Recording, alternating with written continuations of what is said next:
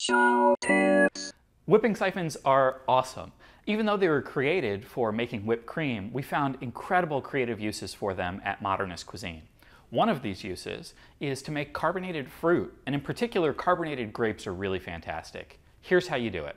Drop your grapes into the whipping siphon and top them off with liquid. Grape juice works perfectly fine, but you need to make sure that the grapes are covered.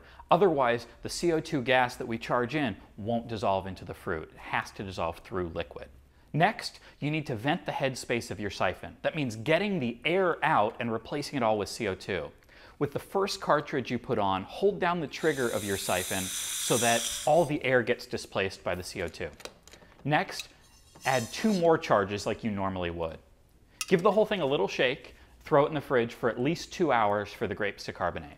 When they're ready, carefully vent the siphon to get rid of the built-up gas, open it, and serve immediately. You've got a short window of a few minutes when the grapes are at their fizziest. There are lots of ways to serve these grapes. You can slice them and put them on an oyster, or just throw them in a shot glass with a little bit of liqueur, and it makes for a really cool carbonated shot.